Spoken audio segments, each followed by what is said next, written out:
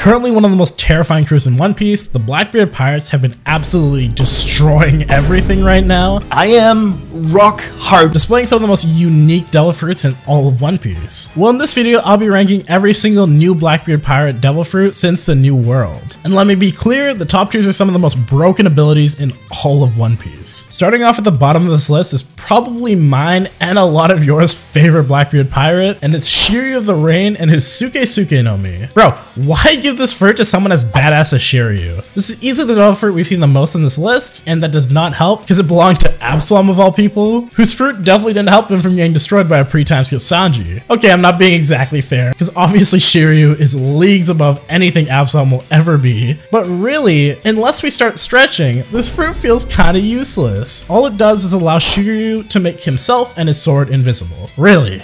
That's it for one of Roronoa Zoro's final opponents. Now the obvious weakness of this fruit should be apparent to literally everyone. It's absolutely useless against any observation haki user. Now it's possible Oda might pull some shit where, oh shit, it like hides his presence, he can't be seen by observation haki, like his spirit is invisible or something. That seems like a huge stretch to assume. If that is the case though, Shiryu holds an incredibly broken devil fruit, especially if he was able to awaken it and make like everything around him invisible. That'd be really trippy and cool. It'd be something along the lines of like Tosen's Bankai in Bleach. But then again, how the fuck is he supposed to awaken it anyway, because he just got the fruit, so Shiryu does seem confident in the ability though, so maybe. I really don't know, this fruit was such an odd pick for a character as important as Shiryu, and I feel like there could have been such better picks, from Sabo's fruit, to Marco's fruit, to Anel's fruit, to even Moria's fruit. But we got the dumbass fucking fruit of Absalom. I hope we get a little something more of this guy, maybe a second devil fruit, but as of right now, I can't put this fruit higher than the number 6 position. Now let's talk about some fruits that are actually hella fucking strong, starting with Stronger and his Pegasus fruit. Now I'm gonna be real, I totally didn't expect this donkey to get a super broken devil fruit, or even a fruit at all. But now that I see it, I'm really down for it and it looks really badass. Now, should a fruit of this mythical caliber been given to a character like, I don't know, Shiryu of the goddamn Rain? Yeah, probably, instead of the fucking Suke no Mi, but you know, it's fine, it's fine. It's fine, I'm okay. Now that we got it, let's talk about Stronger the Pegasus. As of now, all we can know is that Stronger can fly, and pretty damn well considering he held the weight of both Doc Q and Blackbeard at the same time. We can assume there's a basic stat boost, as pretty much any Zoan devil fruit has. Being a mythical Zoan means it has disgusting potential as well, which is incredibly interesting, as assuming Stronger joins Doc Q in his fight against who I assume to be Chopper, the reindeer is gonna have incredible trouble fighting against 2 overwhelmingly powerful devil fruits. So I looked up some of the abilities Pegasus traditionally have, and besides obviously flight, they have the ability to pass through mortal and immortal realms, whatever that really means. If I had to guess, it means you can travel to the realms of the gods, which if Stronger can do some shit like that, that would be kind of fucking insane. We would see like him go see Anel, for example. I got him. But yeah, this could be interpreted in really interesting ways. Maybe you could have like a pocket dimension or something similar to like the Kamui from Naruto, or even Blue Nose Door Devil Fruit. But as of right now, we can just assume Stronger gets really damn strong with really good flight. But let's be real, it'll be really hard to tell what this fruit is capable of until we see the Chopper fight. What I can say is, considering the role Stronger has in the story, I doubt it will be a huge asset to the Blackbeard pirates. So based on narrative alone, I'm okay with this fruit being on the lower end of the list. Once again, this fruit could be 100% higher, but number 4 goes to Katarina Devon and her Ino no Mi Mono Ninetales. This fruit's just really weird. We pretty much know it has to be super powerful because 1, it's obviously a mythical Zoan, 2, it belongs to Katarina Devon, one of the most dangerous and powerful women of all time in One Piece. And 3, Katarina Devon will most likely be the final opponent of Robin, a character who in my opinion is in the upper echelon of strength in terms of the Straw Hats. The potential is definitely there, but as of right now, the only ability we've seen is her being able to copy other people, as Devon did to Absalom, similar to Mr. 2's ability. Now there's definitely questions to be had about this ability. Can she copy others' abilities? Can she copy memories?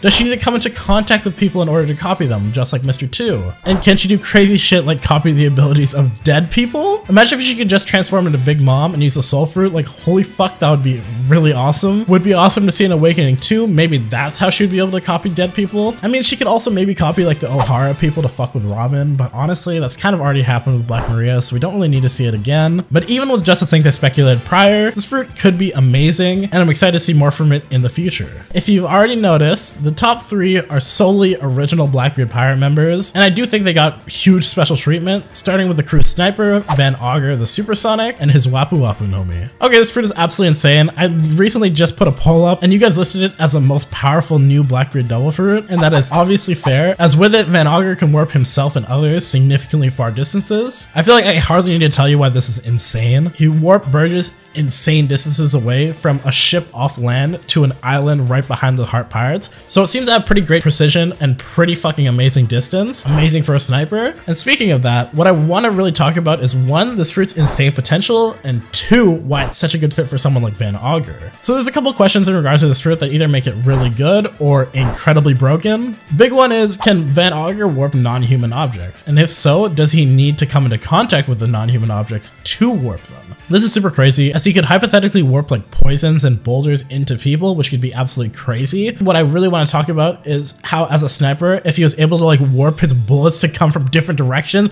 and then he shoots from other directions, and he's like essentially like doing some hidden Lotus Rock Lee shit fucking with his gun, and dude, some crazy shit could happen. I'd be so excited for it, to be honest. Yeah, if those things exist, this fruit is absolutely broken and debatably the best on this list. I'm sure many people aren't surprised it's making the upper half, and to be honest, there's a lot of shit I could say about this fruit that makes it broken. Like, what even could this awakening be? So yeah, I'm definitely okay with Van Augur at least being the number 3 position, could easily be higher. Now, I would classify the next 2 fruits on this list to be limitless, starting with easily the most showcased and prominent member of the Blackbeard Pirates, besides obviously Blackbeard himself, and that's Jesus Burgess and his strong fruit. What? Strong fruit. We've never seen anything like this in the series, obviously. I've heard a lot of complaints about this devil fruit, saying it's too simple. However, yeah, I'm not gonna lie, this fruit opens up so many possibilities and is easily one of the most intriguing fruits in all of One Piece. I think what really interests me is its complete simplicity and the uniqueness it has in the story. We've never seen anything in the series that just boosts a baseline stat. Usually we have abilities that in turn do that, like the Pika Pika Nomi. With something like the strong